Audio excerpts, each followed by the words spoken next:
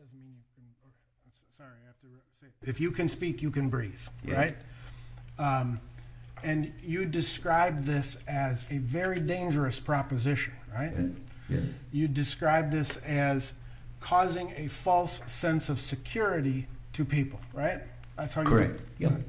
And in fact, in your report, you actually write a paragraph about how physicians oftentimes have trouble with this, right? Yes.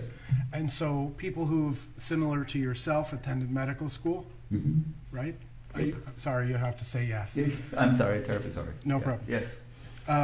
So, intelligent men and women who've graduated from college, gone on to medical school, and are engaged in the practice of medicine sometimes have problems with this notion, right? Yes. A patient comes in and says that they're having trouble breathing, and oftentimes a physician will not believe them, essentially. It's important, Mr. Nelson, to make sure we're talking about speech or difficulty in breathing, because they're different. Right.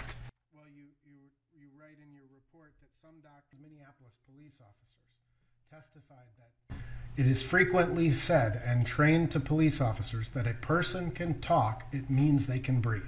You would have a problem with that. Yes, I mean, they're able to breathe at that moment in time, but 10 seconds later, they may be dead. Right. And because dealing with any person is a rapidly evolving situation that can change from second to second. Yes.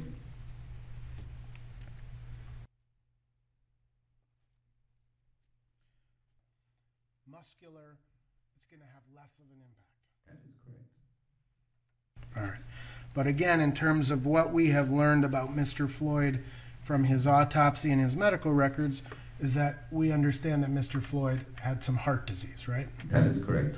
In fact, I believe that he had in some of his arteries somewhere between a 75 and 90% occlusion of his ventricular arteries, right? Correct. And that's going to affect blood flow in a person, right? It's going to make the body work a little harder to get the blood through the body.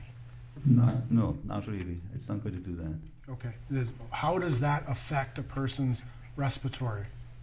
The coronary artery? Mm-hmm.